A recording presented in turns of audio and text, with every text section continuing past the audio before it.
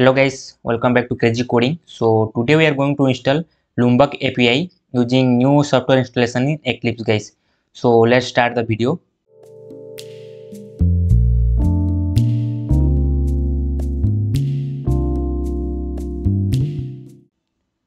So before going to installation guys, first we need to go any of our browser guys. We need to search here.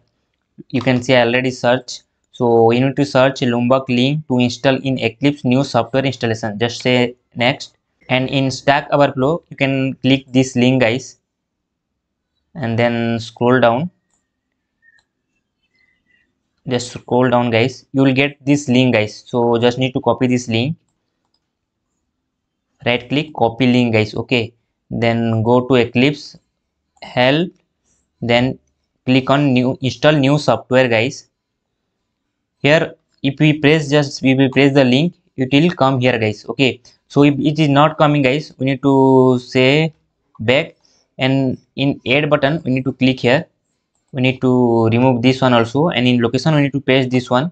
You can give any name. I am giving lombok, and then say add guys.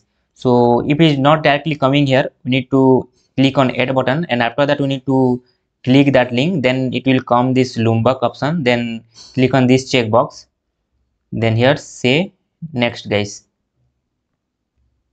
It will take some time to install, so let it be installed. So guys, after taking some time, it will show this installation details. So just we need to click on this lombok, then say next, and I accept the term and license agreement, then click on finish guys. Then automatically that software will be installed.